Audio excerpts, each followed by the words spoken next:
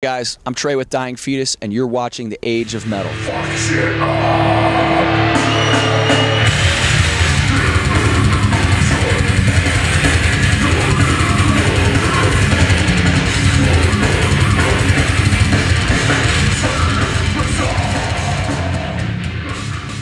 Hey everyone, this is Stephanie with The Age of Metal. We're here tonight in Tampa, Florida at the Orpheum with Trey from Dying Fetus. So how are you doing?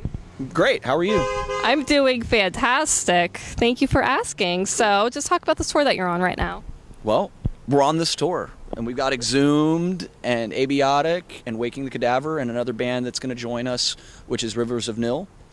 Once Waking the Cadaver can't do all the dates, so they're going to jump on, and we're stoked. This will be our last tour in the U.S. supporting Reign Supreme. So, we're trying to hit a good portion of it and bring our music to the people.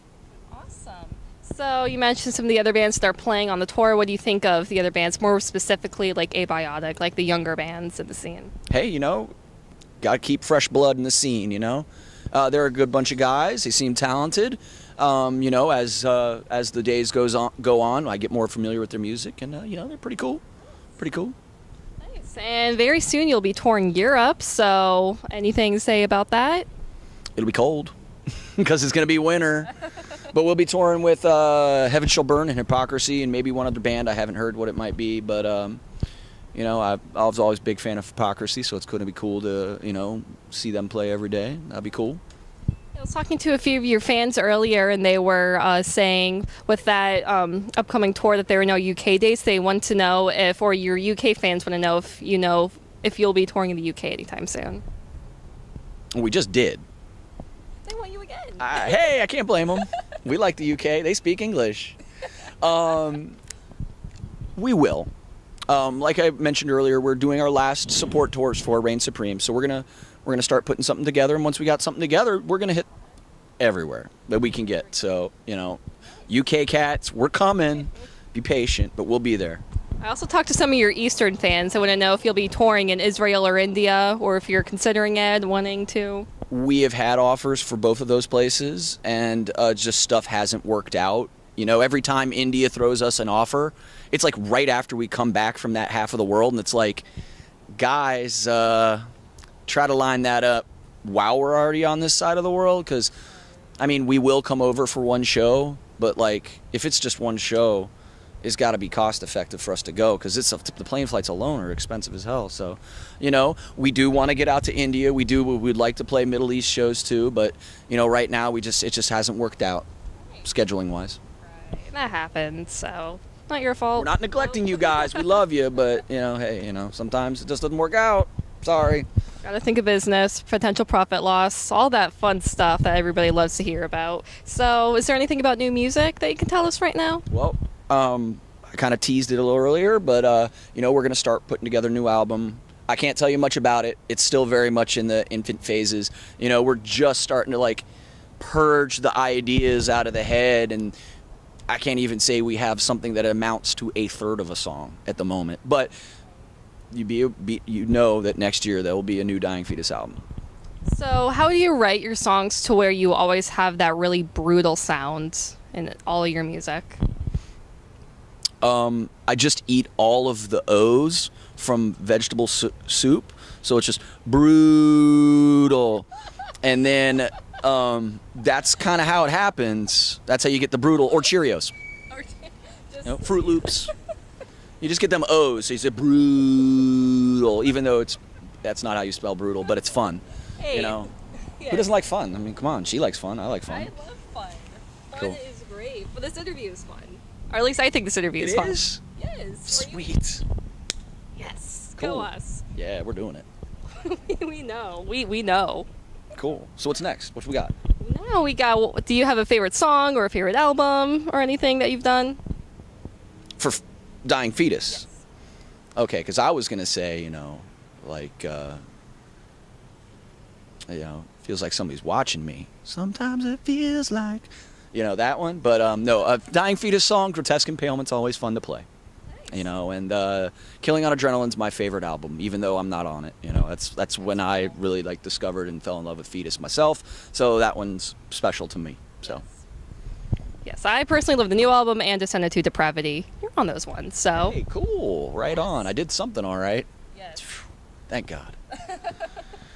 So, sorry, I'm having an issue reading this. I was talking to some of your fans earlier, and they were wanting, because some of the bands, when they're on tour, they give music lessons on tour. Some of your fans want to know if you'll be doing that in the future.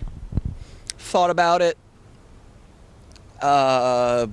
Very little. Maybe. I'm not going to promise anybody anything. I mean, there's not much I can show you that YouTube doesn't already show you anyway, so, I mean, practice, kid. Come on, man. Jeez, what's your problem? Practice a lot. That's what I had to do. One fan in particular wants to know about heel to swivel, how you... Oh, heel toe and swivel? I guess. I'm not a drummer. I just read the Facebook comments and wrote it on my note card. All right. You just do it. That's what you do. If this is a drum nerd question, so I'll get really drum nerd on it. The swivel stuff just kind of developed when I switched to Axis pedals. It's actually a technique I do not like. I don't like doing it. I feel like I really don't have as much control. And then double strokes, I had to learn that to keep up with the ridiculous music that these fucking guys write. So, I have to adapt to the situation, and that's basically what I had to do. And if somebody's trying to learn how to swivel or do the heel toe thing, or I don't really do straight up heel toe, it's more like ball the foot and toe. Get on YouTube and learn it up, dude, and practice. Start slow and work your way up. Yep. Yeah. Nice. And single foot your blasts, even though I don't do it always, but do it. That's kind of fast. Like, Yeah, I don't know, I'm just kind of... Well, Mike Hamilton from Exhumed, man, that dude is bad as hell. He plays the Deeds of Flesh too. Man, he's single footing the whole time. He's like, bubble, bubble, bubble, bubble, bubble. Freaking... Probably really kick some ass, I bet. Moving that foot around so much. I mean, well, just with that one foot, I would think this foot would kind of not be as strong. Well, you'll see him tonight. He's a pretty strong drummer, so. Okay. So, how have you guys been playing music for 20 years now? Oh, we pick up our instruments and we just play. That's how. That's how. Yeah. That's all that it takes. That's such a stupid answer, but geez, you just, it's what we know how to do. It's our life, and we love the scene. We love the music we play. We like the environment and all, and we have each of us have a passion for music on our own, and just like to play music, so we do it. Did you ever expect when you were first starting out that you would be playing for this long? Hell no. Hell no. I always thought I'd be playing music for my life, but not on a professional level like this level. I always thought I'd be like in a shitty local band. Not to say that local bands are shitty. There are many fine and excellent local bands. Actually, the band playing tonight's pretty freaking cool. I don't know their name, but they're pretty cool. I believe. Okay. The opening, yes. Okay, well then, there you go, guys. They're actually The pretty Hackish. cool. Singer, the lady who's singing's in the crowd, singing with the people. I thought that was pretty neat. Yeah. Yes, I don't remember all the local acts who are playing. I just know the Hackish. Yeah. Probably. I don't know. But, hey, every big band starts out as a local band, so definitely, guys, support your local scene, because, hey, you got to start somewhere. You do, definitely.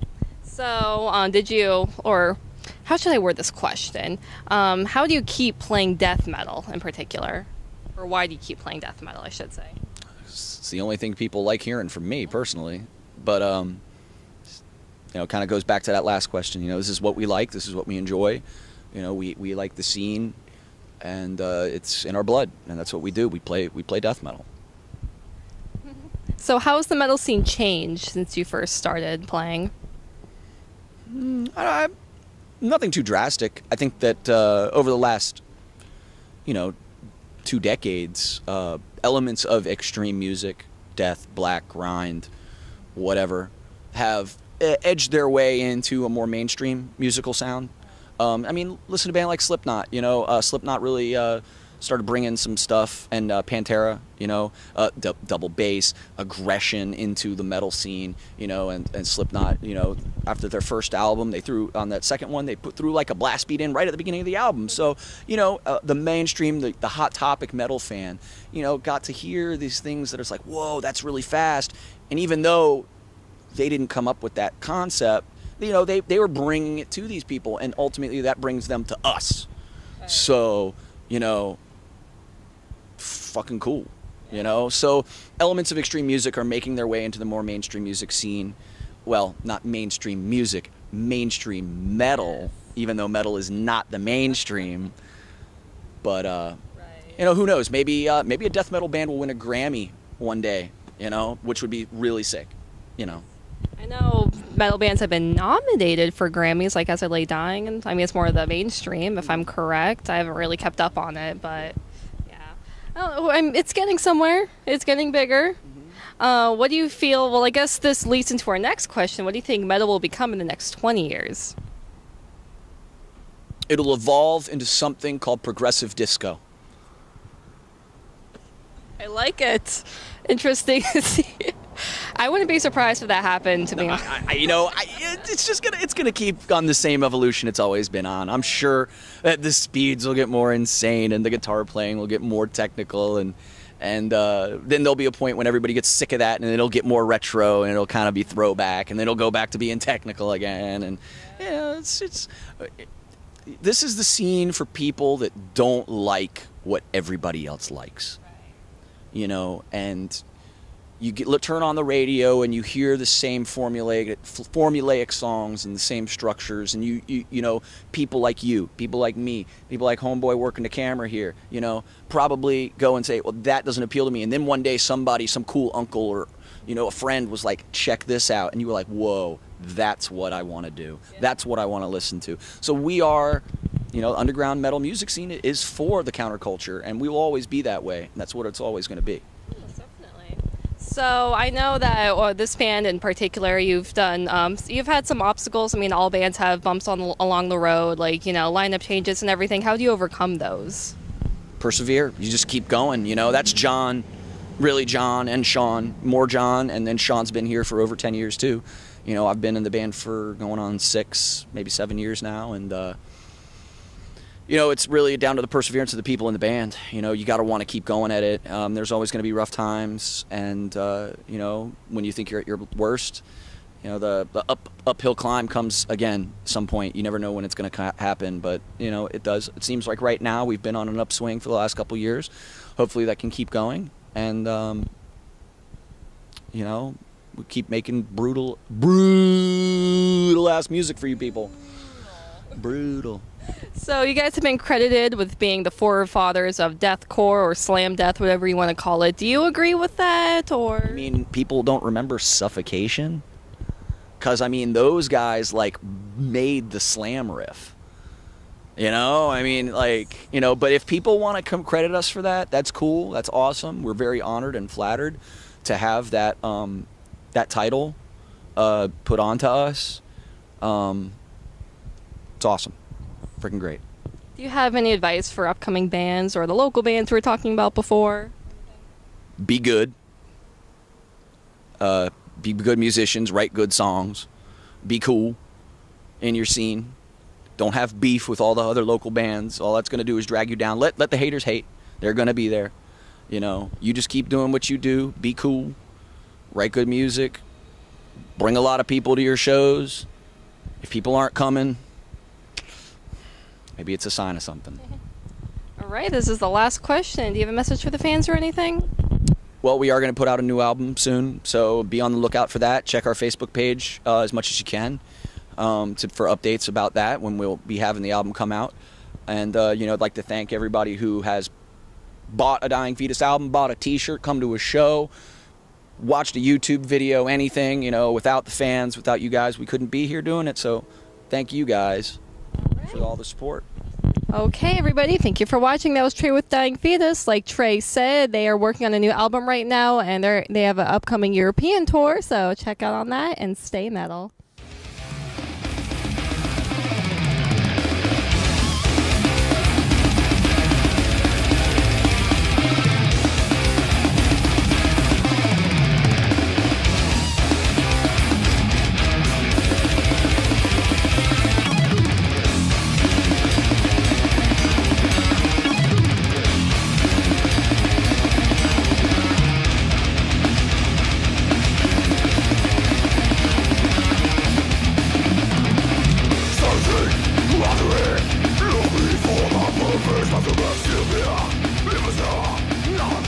This guy feels like a living, I think